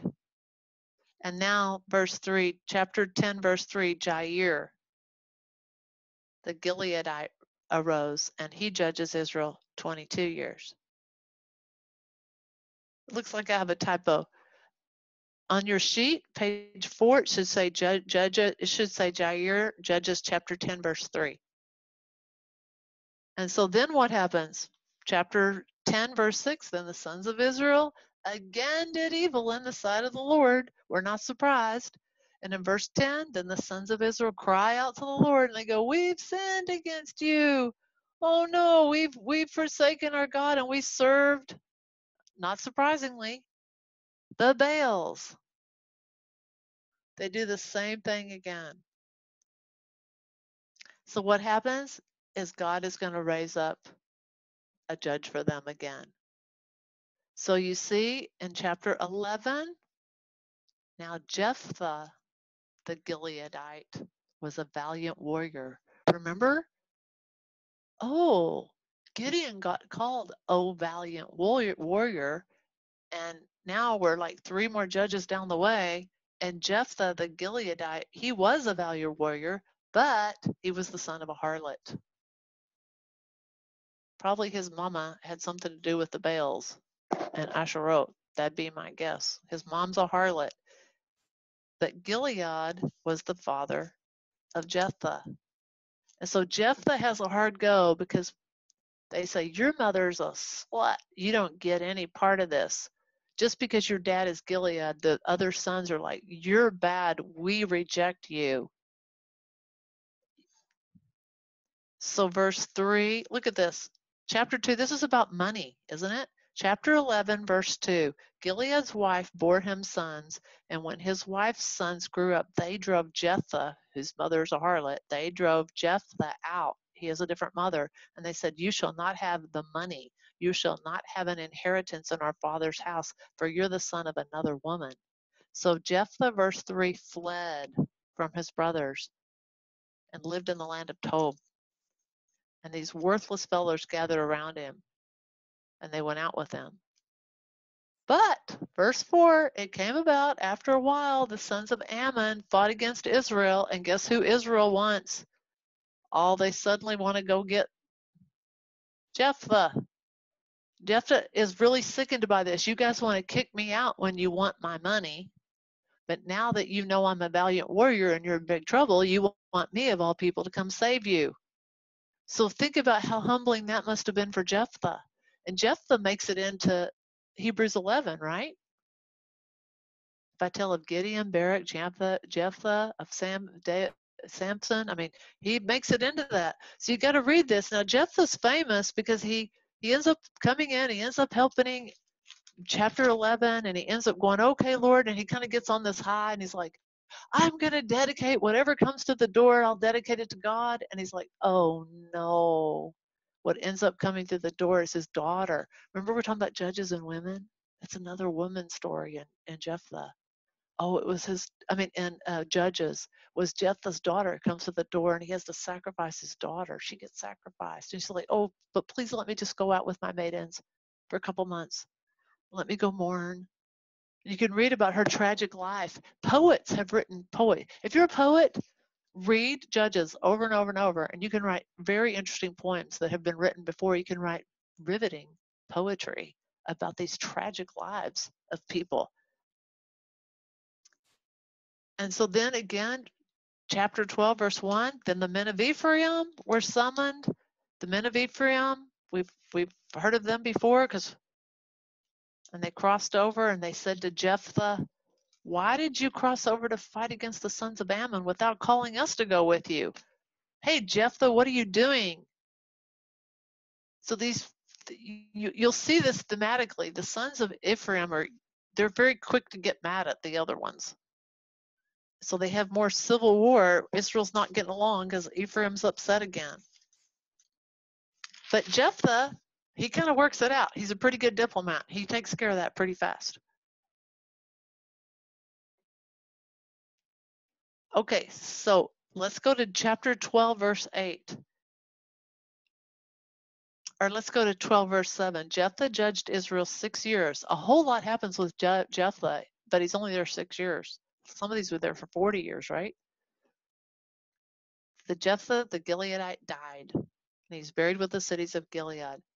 Now, Isban of Bethlehem judged Israel after him. So we have Isban. He's number 9. And then look, already we've got Elon, because Isban dies in verse 10, and now we've got Elon. So that's the 10th one. There's 12 of them. Oh my, now we're already to Abdon. Elon died, and now we've got Abdon.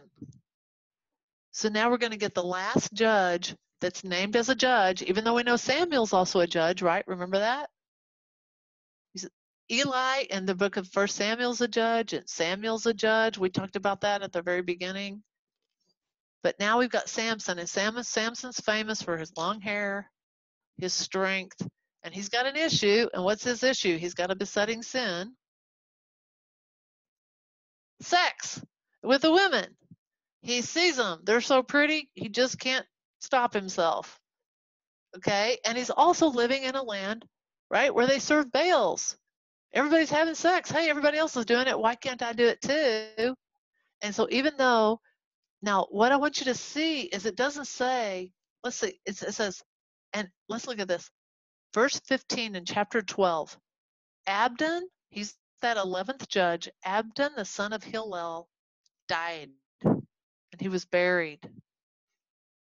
So now chapter 13 starts as we expect. Here's the pattern. Now the sons of Israel again did evil in the sight of the Lord, so that the Lord gave them into the hands of the Philistines for 40 years. Now it seems like it would say, and the Lord raised up a judge for them, but instead we're breaking the pattern. Remember I told you the pattern's going to change? The pattern's starting to dissolve. And instead of it saying, and the Lord raised up a judge, it says, oh, there was a certain man of Zorah of the Danites. Oh, Dan is one of those tribes of Israel. He's one of the sons of Jacob. And it's the Danites, not the Danites. Oh, yeah. It's the family of the Danites. And this man's name was Manoah, and his wife was barren, and she had borne no children. And then the angel of the Lord appears to the woman. That's interesting. This is a woman story again. Oh, here's a woman, and the angel's visiting the woman. We could read Judges and just think, how many women are there, and how many different stories are there happening to the women in the book of Judges?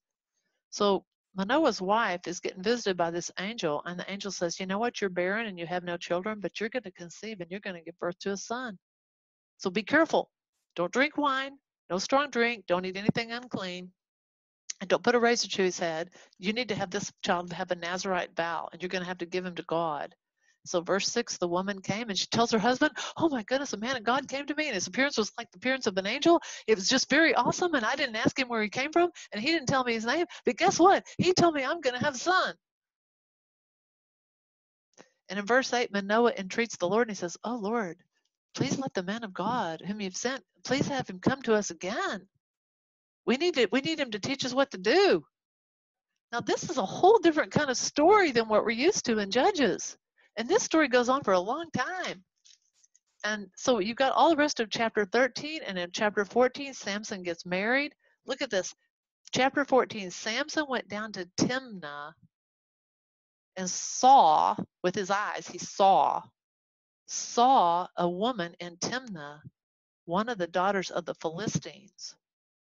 If you just read that and you're like going, okay, and then he goes, da, da, da. If you don't pay attention, you could be bored. But if you're paying attention, you're going, hold it.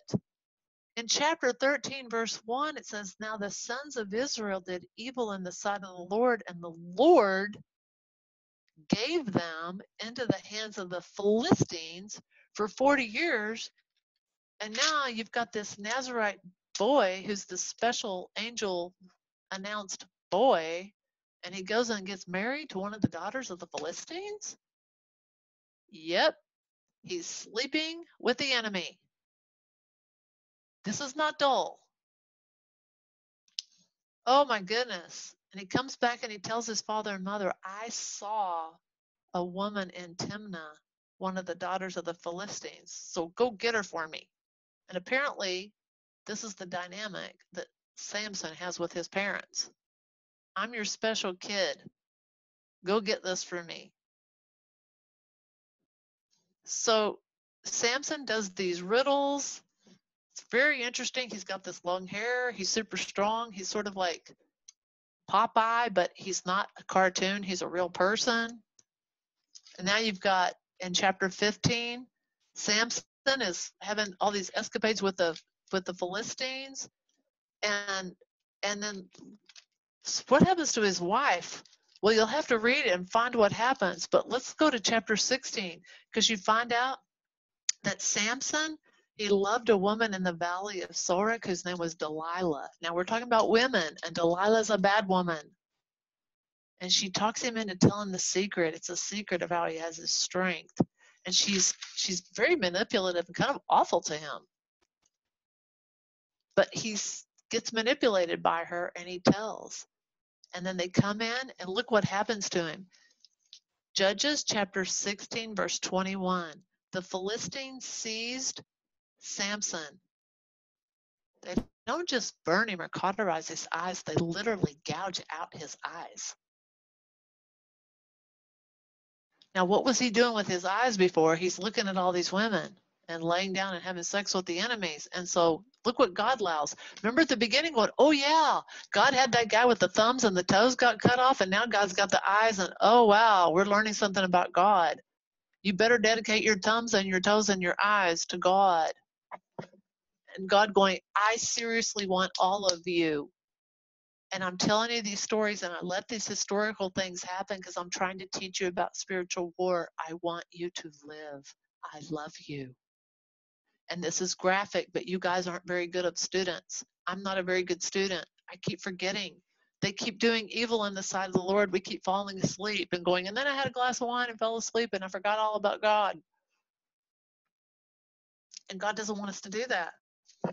Okay, so now we're almost out of time. You can read the rest of Samson. That story is riveting. It's easy to read. The rest of Judges, you're like, okay, I'm done with Judges, but you're not done. And it goes a long time, and it's kind of difficult. And you're like, how am I going to get through these next chapters? Well, it's only 5 more chapters. But I want you to see what I wrote down here on your sheet, okay? On page 4. Now, it's interesting. 17 starts again with a man from Ephraim. We keep hearing about Ephraim. Remember, he's one of those tribes of Israel. We're like, wow, that's interesting. You see Ephraim again, you might want to color code it. Every time you see Ephraim, put it like in light blue or something different from yellow. And a man from Ephraim, he comes, and he's got this warped mind of a sinner because his mother, she's a woman. Oh my goodness. Ephraim's, okay, what does it say? A man is from Ephraim, but his name is Micah, and Micah's mother has this mentality that she's going to do God a favor, and she's going to worship God by making an idol for her son. Okay, this is a warped mind of a sinner. And this happens. So already we can see this is a really goofed up story. And now Micah is this man who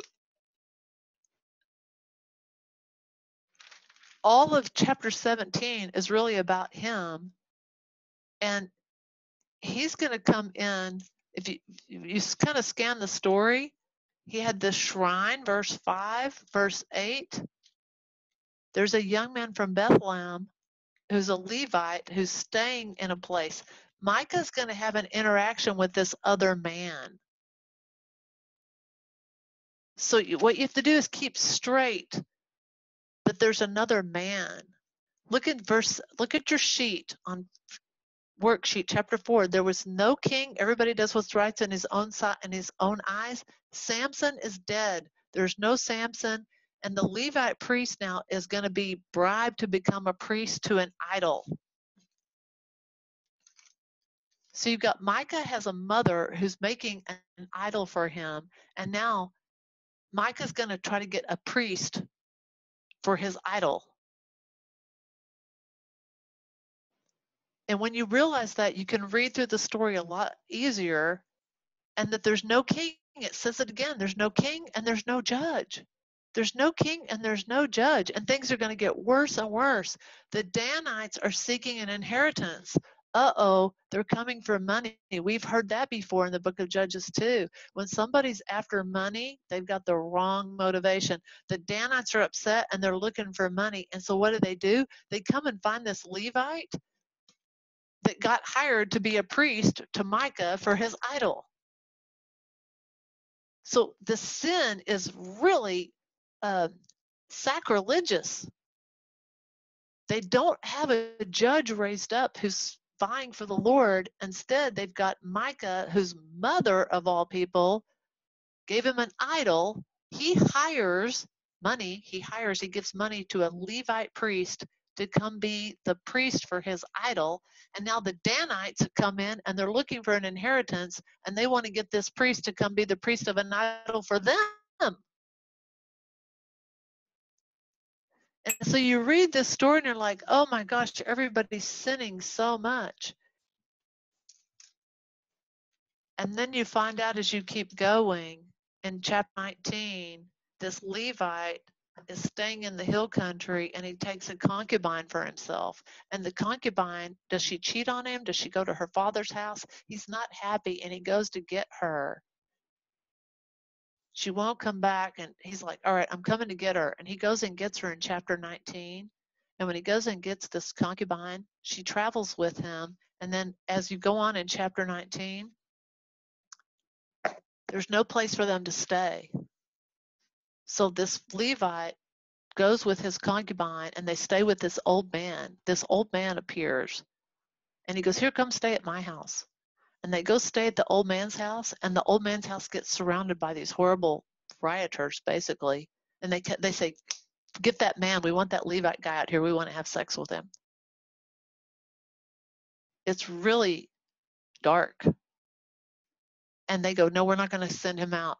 Instead, they say, we'll throw out my daughter and we'll throw out the concubine.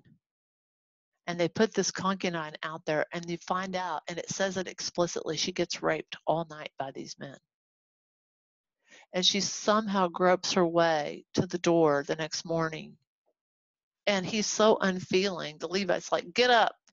And then he's seeing her listless, and come to find out she's actually dead. And now the rest of the sons of Israel are going, this is horrible. And she gets cut up into 12 pieces. They literally slice her body up on purpose into 12 pieces, and they deliver her body. Think of George Floyd. Isn't this interesting? Have you seen this now? They deliver her body, and everybody, all the 12 tribes of Israel have to see, what is this? This is a woman's arm? Who is this woman? And going, somebody let her get raped all night. This is not the way of God. In the book of Judges, this is a horrible story, and the Bible lets you know this is not God's way.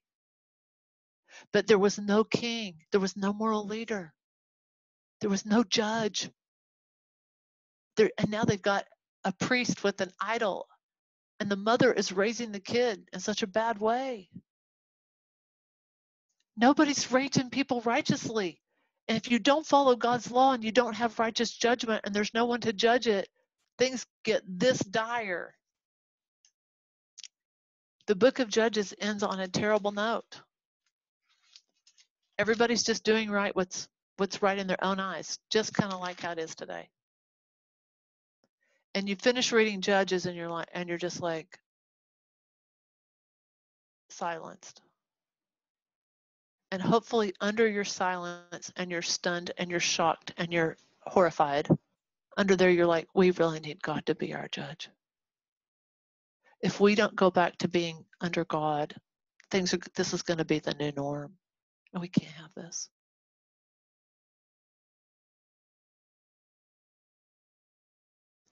And this book gives us a prelude what happens when we don't have righteous leaders. It's my number one prayer. I pray all the time, oh, dear God, please for righteous leaders. I cannot pray enough for righteous leaders. And we have to have the people be able to judge, because if we don't judge, we won't elect a righteous leader. We won't insist upon having righteous leaders. We won't say, hey, if that righteous leader, if that person breached somebody's contract, we can't have that. If that person right there just went and did this to the women, we can't have that. If this person cheated and lied and stole, we can't have that. We can't have that. It's unthinkable. And judges, comes from, then you got Ruth, and then boom, we're going to get into the stories of the kings. We'll do 1 Samuel very soon. I have it booked for Father's Day, because we'll just keep clipping through the scriptures.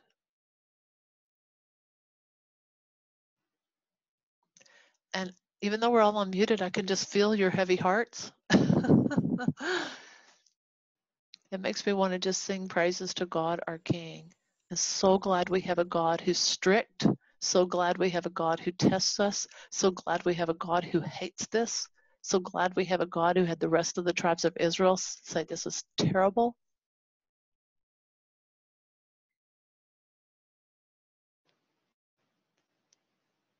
And God is trying to show us why it's so important to follow his statutes and his laws, to learn them, to know them, and to judge. Without righteous judges, all we're left is unrighteousness.